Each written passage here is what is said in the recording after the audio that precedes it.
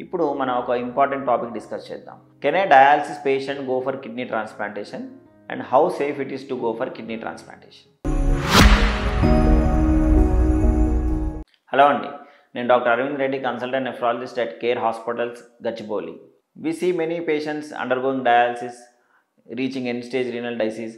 అంటే ఒక పేషెంట్కి మోర్ దెన్ 95% కిడ్నీ డ్యామేజ్ అయితే కనుక they have to go for dialysis.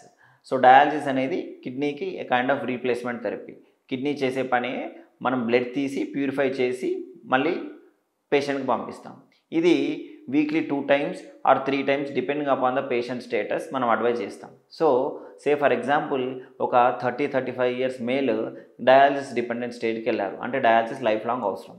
So ఈ పేషెంట్కి 35 years ఉంటుంది. So dialysis life time dialysis అంటే weekly 3 times he has to go to hospital to undergo dialysis. అది లైఫ్ టైం. లేదా ఆల్టర్నేట్ ఫార్మ్ ఆఫ్ డయాలసిస్ ఉంటుంది, peritoneal dialysis అని. దీనికైతే ఇంట్లో చేసుకుంటూ మంత్లీ వన్స్ హాస్పిటల్కి వెళ్ళాల్సి ఉంటుంది.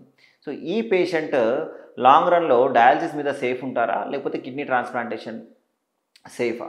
ఫస్ట్ ఫిజికల్ బర్డన్ చూద్దాం.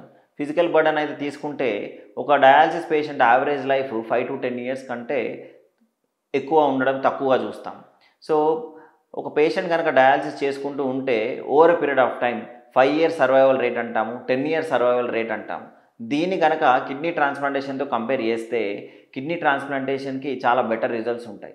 ఫర్ ఎగ్జాంపుల్ ఒక పేషెంట్, యంగ్ పేషెంట్ ట్రాన్స్ప్లాంటేషన్కి వెళ్ళినాడు. అది లైవ్ కానీ లేదా కెడవర్ అంటే డిసీజ్ డోనర్ ట్రాన్స్ప్లాంటేషన్ అంటాం.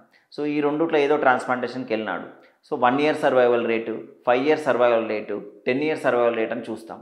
అదే 5 years సర్వైవల్ రేట్ కనుక తీసుకుంటే మోర్ దెన్ 90 to 95% ఉంటుంది. అదే 10 years సర్వైవల్ రేట్ తీసుకుంటే మోర్ దెన్ 85 to 90% ఉంటుంది. అంటే ఈరోజు ఒక 100 patients కిడ్నీ ట్రాన్స్ప్లాంటేషన్ చేసుకుంటే 10 years తర్వాత ఆ 100లో మోర్ దెన్ 85% సర్వైవ్ అవుతారు.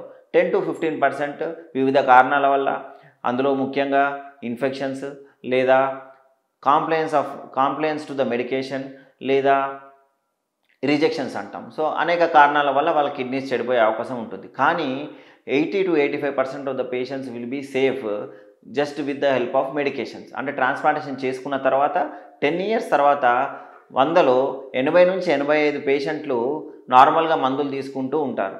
అంటే డయాలసిస్ అవసరం పడదు, వాళ్ళ కిడ్నీస్ సేఫ్గా ఉంటాయి. అదే కనుక డయాలసిస్ కనుక తీసుకుంటే 10 yearsలో 2 burdens, one financial burden, second physical burden, because they have to go to hospital regularly, weekly 3 times dialysis చేయించుకోవాలి. తర్వాత ద బర్డన్, ఫైనాన్షియల్ బర్డన్ ఉంటుంది. ప్రతిసారి డయాలసిస్ ఒకవేళ కనుక ఫ్రీగా అయినా సెంటర్స్ ఫ్రీగా చేయించుకున్న ఆ రెస్పెక్టివ్ సెంటర్స్లో వాళ్ళకు ఉండే ట్రాన్స్పోర్ట్ బర్డన్, ఫైనాన్షియల్ బర్డన్, ఓవరాల్గా 10 years ఫైనాన్షియల్ బర్డన్ ఈ ట్రాన్స్ప్లాంటేషన్ కంటే చాలా హ్యూజ్గా ఉంటుంది. సో ఇట్లా చూసుకున్నా, ఫైనాన్షియల్గా చూసుకున్నా, ఫిజికల్గా చూసుకున్నా, transplantation is a way far better in comparison to dialysis. So that is the reason most of the nephrologists usually advise transplantation immediately once the patient goes to dialysis.